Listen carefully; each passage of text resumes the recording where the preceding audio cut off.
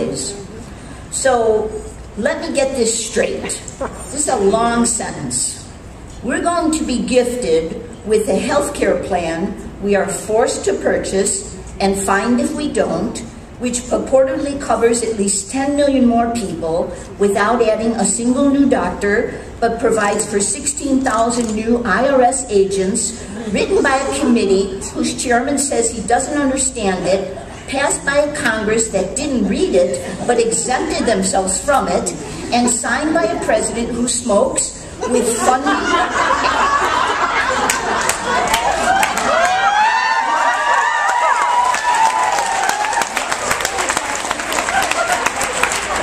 Same sentence, with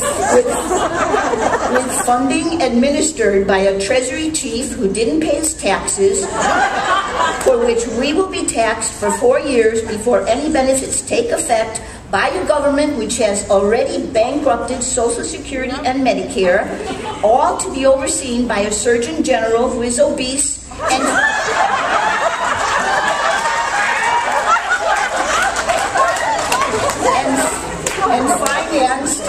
financed by a country that's broke.